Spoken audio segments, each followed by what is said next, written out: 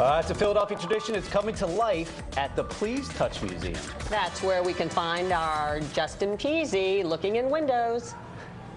I know. You know what? It's amazing to watch these little kids come by, and they're totally captivated by this. I mean, like, this is or scared by us.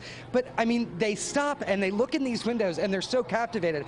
And quite honestly, like, this is a little creepy. Like, look at that barber. He's a little creepy. This stuff is decades. It is. I mean, it is creepy looking, but kids with the carousel and everything that's here, they are really attracted to this. This was originally in the Litz department store for about 10, 15 years. And then Sunoco bought it because they wanted to make sure it stayed in the city, and it sort of bounced around from place to place. And Stacy's with the Please Touch Museum, and it's now here. And isn't it amazing how much kids love this? It's surprising, actually. It is. I mean, there's of the things like video game world, they stop and they want to look, and we said it's a little creepy. It can be a little creepy for some people, but it's got a lot of enchantment still left. Yeah, I don't know what it is, but it's just so cool, because I guess part of it is because you can look in the mirror. I swear that looks like our executive producer from the back, like when she was a little kid at the board. Mina, that is you.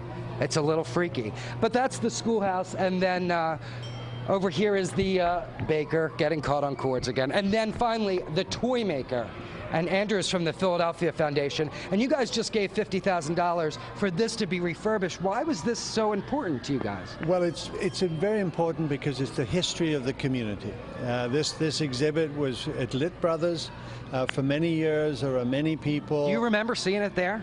Well, unfortunately, I didn't grow up in Philadelphia, so I don't remember. But I have a number of board members who remember it deeply. And when it needed to be renovated, we were happy to do that. And now we need to make sure it's maintained going forward so that generations of children can experience it. And this is just the perfect place for it to be at the Please Touch Museum, because there's so many children who come through here. And it is really enchanting to go through and see what 18th century life is, and to look through windows. Luann, see?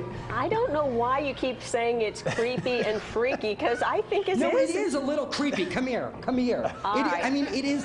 Look at this barber's face and tell me you're not creeped out. Like, look at his eyelashes. Well, you know, back in the day when they created this, they weren't as advanced as they are in animation, all right? That's, you know. I mean, no, but I mean, you know, but that's why we like it. It's amazing that kids are drawn to this still. Yeah, it's old-fashioned. You know, especially this museum has so much stuff. Yeah, old-fashioned. All right. Bye, Justin. Bye, Justin. You know what I was going to say. No, don't go there. All right. I love you, Luann. I love you, too.